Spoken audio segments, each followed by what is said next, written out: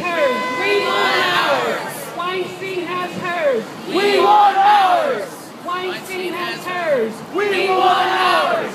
Weinstein has hers. We want ours. What do we want? Our birth When do certificates. we want them? Now. What do we want? Our birth certificates. When do we want them? Now. Adoptees have the right to know. Sealed records have got to go. Adoptees have the right to know. Sealed records have got to go. Helene Weinstein is a violator of human rights. Helene Weinstein alone has the power in Albany to stop our legislation from going to the floor for a vote.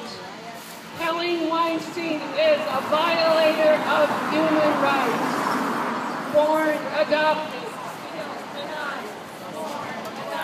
Sealed denied. Born adopted, sealed denied. Born adopted, sealed denied. Born adopted, sealed denied.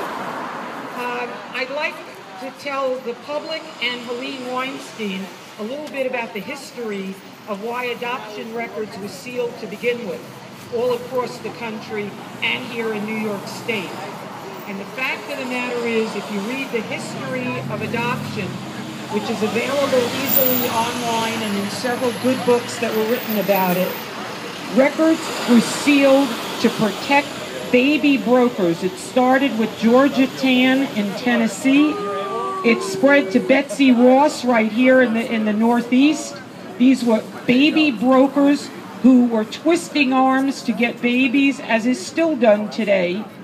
And baby brokers and facilitators and the entire adoption industry works better under the seal of secrecy, and transparency is their enemy.